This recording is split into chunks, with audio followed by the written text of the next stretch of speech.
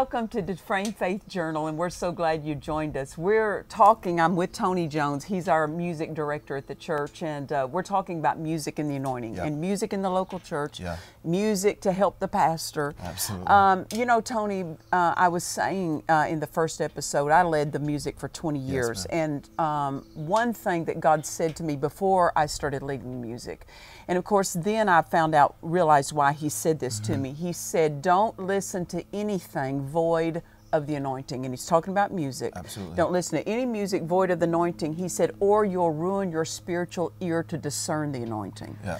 Now, I knew what He meant, and I'd like to explain that to people who may be watching, is that you might like something, and if you're not careful, you'll think that that affection for a song is the anointing. Yep. And it's not the anointing. Oh boy. Just because it's your favorite flow. And this is another thing that people need to understand. Just because the name of Jesus is in it doesn't mean the anointing is on Absolutely. it. Because, you know, the anointing is on it when Jesus is pleased with it.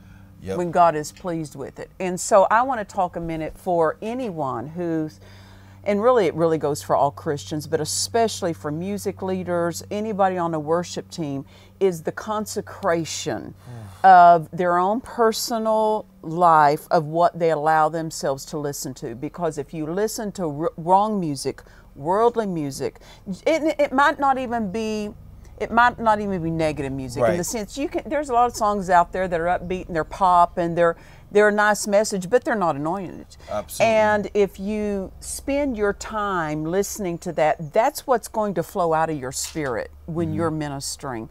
And talk to me about that. Has God dealt with you any about that? Absolutely. When I had the opportunity to travel with Brother Hagin, that's when I really learned how important it was what we were singing, and then the most important thing is the lyric. Does the lyric have word base in it? Revelation. Doctrine. Not Old Testament, right? But the Pauline revelation of who we are now. Yeah. You know, does it apply to that? And what we used to do, and what I still do, is, you get in the Word. Can I find this song in the Word? Because really, it should bring help of the Word to people. And this is a concern of mine. Listen.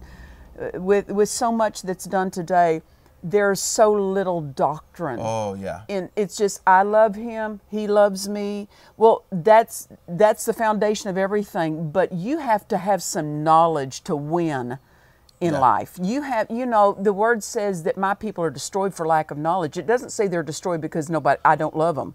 Yeah. God loves them, but if they don't have knowledge, they don't know how to take their rights, their privileges in Christ, exercise their authority.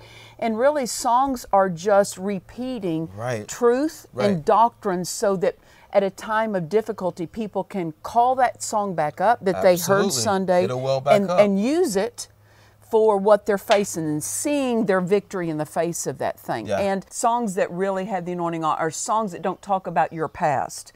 They're songs that talk about who you are in Christ, what belongs to you in Christ, what we can do because we're in Christ, and songs, of course, that bring Him glory, that focus on Him.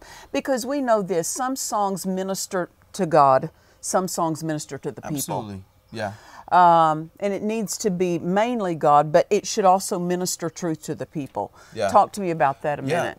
Songs, one thing I had to realize were songs are avenues. They need to have doctrine. That's good. They need to have doctrine in them.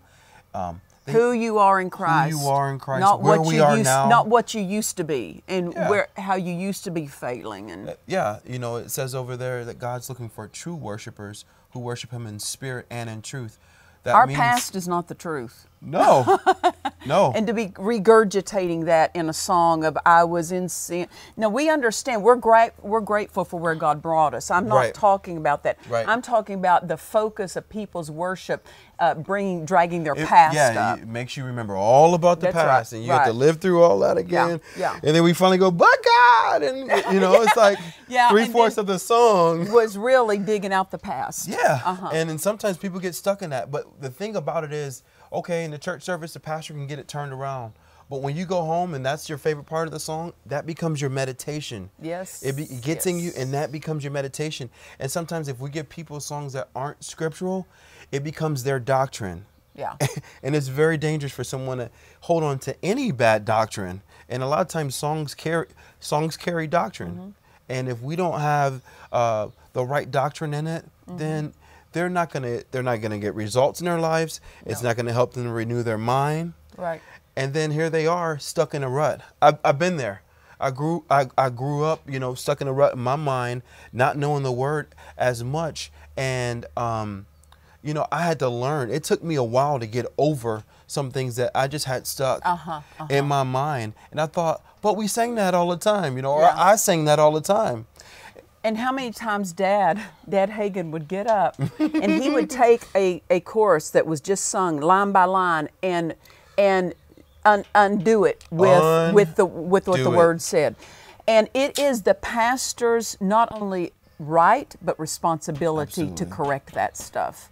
Instead of going, oh, well, the people like the song. You don't understand what you're putting in the spirits of the people. Yeah. You're training them in a wrong flow. Yeah. And this is kind of one of my pet peeves is the young people. The young people like that flow. Well, the young people are the most uninformed group of, you know, they don't have the revelation. Least experience with God. They don't have the skill. They aren't experienced in the word as much as many times the older people. And so we can't just let them dictate the music and all that. The direction, the flow of it, the flavor. Because they haven't been experienced. And the thing is that I believe that, you know, can God give a young person a song? Absolutely. Yeah. But the wealth of our songs should not be coming out of the young people. Absolutely. Because they haven't had the experience in the anointing. They haven't had the experience of winning against tests and trials, of that fight of faith. Right. And so I think that there's a mistake when people and churches or pastors just gear the flow of their music to bring in the young people, because they're bringing them in on the wrong thing. They're bringing them into the wrong, and they're training them in the wrong flow. Right. And then it sometimes it can get the church off, you know. Sure it does. It'll take a whole church, it'll take the vision off. Yeah, it'll take the vision off. It will take the vision off. That's one thing us music directors and people in the music ministry, remember, we can't touch the vision. Yeah. You know, we have to come up under and follow and help push with feeding what is helping the pastor, what is helping the vision. Our songs and the doctrine in them have to stay in that flow. It's so easy. It's so easy. Yeah. It takes one service for people to say, oh, I like that. And if you take that wrong instruction or hear from there's many voices, especially, you know, and if you take that wrong voice and start feeding that and getting it off, you know, it's like you just get it off just a little bit and it just keeps on going, you know, and you have to watch out. It is easy to get off, not only in word, but in motive in a service. Now, I remember hearing Dad Hagin. I was telling the staff about this, that he was in a service and they were it was being televised, and a guy got up and was singing, and it wasn't part of, you know, Dad Hagin's ministry. It was some guest minister. And he got up and he was singing, you know, and it was impressive to the people. But listen, the thing that people need to know, when you're done, are they more impressed with you or Jesus? Oh, my. And that's a huge key for those who are singing or playing. Because some just want to play their favorite licks so people can hear them do their licks, or sing their riffs, or hold their notes. So this one man had got up and he sang this high note, and he just lived on that. He just camped on that note, and it sounded great, but he was holding it for effect and for performance, and not to enhance the anointing. And I tell you, when Dad Hagin got up there, he straightened that thing out. And he basically said that performing of a song just killed the anointing. Absolutely. And what he was saying is, this is not about performance. We're not performing. And this is, talk to me about that, because I know you have to work with the people. I have to work in with myself and say, okay, why are you doing that? It's a motive. The heart behind it is so important. It's a motive, and only God gets the glory. And what I had to realize was, and I had great examples. You know, my father is precious man, because your dad has. I don't know what he did in your local church. Now he's a worship leader in another church. Absolutely, all my life. All my life. And if there's any man that I know who was not about the show, but just giving, you know, my dad's always, he sends us reminders even now. I'll get texts, you know, all glory to God. Make sure, you know, you're giving the focus is to God. Make sure you're worshiping from your heart on your instrument. and make sure you're not getting the people to look at you and you know, gather attention and play a chord and look at that person in the congregation who's musical. That's so tempting. Oh yeah. Especially when you develop your talent, develop your skill and your plan. Sometimes you can even want to just look over and do something. I have to watch out about that. Sure. Certain people are going to enjoy it and understand what you're doing. And notice it. Others won't notice it. And yeah, others won't notice it. But I have to check myself and say, am I doing that because I want to be cool? Or is this giving God, is this help? I've noticed I had to back off on certain things that I do because I noticed, you know what, that's not helping the anointing. If it doesn't help, don't do it. Right. And sometimes I have to push at times in certain service because it is helping the anointing, but it's not because I'm trying to get attention or gain attention. And there it comes back to, we want the people impressed with Jesus. Absolutely. That comes down to it. There's a quote that you said one time when I first moved here. You said, God's not impressed with talent. He's the giver of it. And I said, oh, there we go. Yeah. You know, so nothing you're going to do is going to impress the Father. And you have to get away from that. You have to get away from people wanting to, if I could say this, come into the front of the platform and giving people high fives while they sing. And you know what I'm saying? Because it can become a performance. All that will grieve the Spirit. And our goal is to get the service to its highest flow. Absolutely. And there's so many, and help them to operate at their full potential. Yeah. And you know, Jesus told Dad Hagin, he says, I have a plan for every single service. That's what we're after.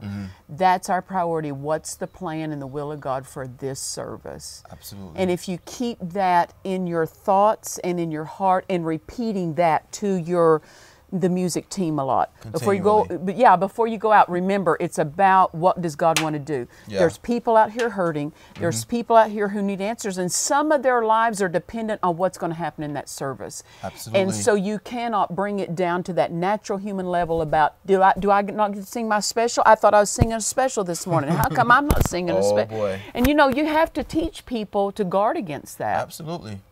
And I want to say, it's the pastor's responsibility to protect against something like that. Yeah. That, you know, a pastor may not be the music director, but he's head over everything. He's authorized to step into any music department, any song service, and correct it. And if he doesn't, he's probably not paying attention. And if music directors get touchy about, if your pastor can't come to you and say, hey, this is what I'm sensing. Don't do that song again. If, you know, as soon as she says don't do that song again, I'm not going to do it. And I'm not going to care. I've texted you. Yeah. I've texted him after they were done with the music, but you know, maybe while there were announcements or something, I'll say, Tony, that song's in the wrong key, or Tony, that song didn't work. And he says, yes, ma'am, we won't do it again. Because, and I'm not trying to dog him, I'm just letting him know, the pastor has the final authority of anything that happens in that service. And if you're being submitted to God, you're not going to care because your heart's going to be, what does the pastor need? Yeah. And if the pastor is hesitant to do that, he's got the wrong people. I've seen that, and it hurts the service. And you know, a pastor needs to know that his worship team is listening to him, that he won't feel like he's stepping on toes, that they want his input.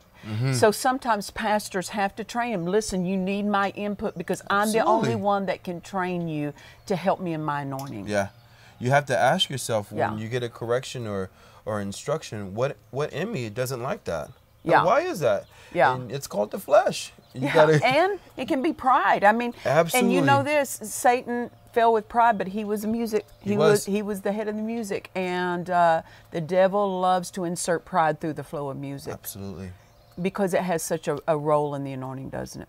It does. We're going to talk about it some more. You don't want to miss more episodes of Dufresne Faith Journal with Brother Tony Jones. I love having you with me. Thanks for being here. Thank you, Pastor. They'll be blessed if they watch next time, won't they? God bless you. We're glad you joined us. On the next DFJ. I tell you what, it's an honor to be on the church platform. Sometimes you can get in the musician circle and it's glorified. to be able to go out and play the gig or do this certain gig. And I had to learn to keep my affections in the local church. When parents see these musical abilities in children, they better step up and direct and hold them to their course, because you can't leave a child that's growing to make these kinds of decisions. Thank you for watching today's show. Be sure to check out all the latest episodes on our YouTube page. For more information, follow us on Facebook or visit our website at DufresneMinistries.org.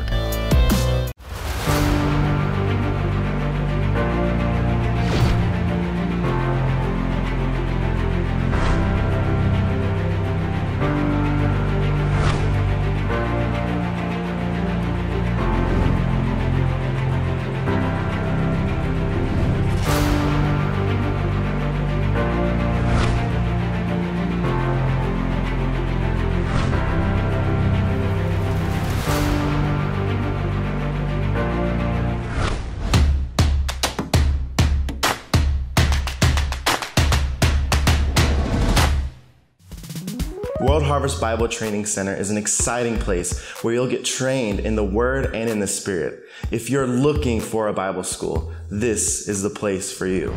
God had a business that we would start, and we're in that business full time. And I would not be in this business full time right now, running a very successful company, if I didn't go back and do Bible school. Well, I can tell you that it's been the best thing for me, that my life has been renovated, renewed, recharged. The Holy Ghost really dealt with me strong about moving my family from Ohio to California. I didn't know all the ins and outs. I didn't know anything about a job, but I just knew I had to be here. And so for anybody out there, I'm telling you, you may not know all the steps, you may not know how and when, but if you just follow the Holy Ghost, I'm telling you, it's going to change your life forever. I want to recommend World Harvest Bible Training Center as a wonderful place to send your children. I chose to send my children here. I'm a pastor, and my children grew up in the ministry. They've been taught the Word. But this school has been such a blessing. My family is more united together on the same page than ever before. They came back with the same vision, not with a different vision. And so I highly recommend World Harvest Bible Training Center for your kids. World Harvest Bible Training Center is a full-time 2-year Bible school which includes an optional 3rd-year internship program. Here we emphasize the teaching of the Word along with the move of the Spirit. It's a catching school where the spirit of faith can be caught through impartations, revelations, and demonstrations. World Harvest Bible Training Center is a family that's flowing with the Word and the Spirit. Don't hesitate. Apply today. You can log on to our website at DufresneMinistries.org or give us a call at 951-696-9258. We look forward to hearing from you.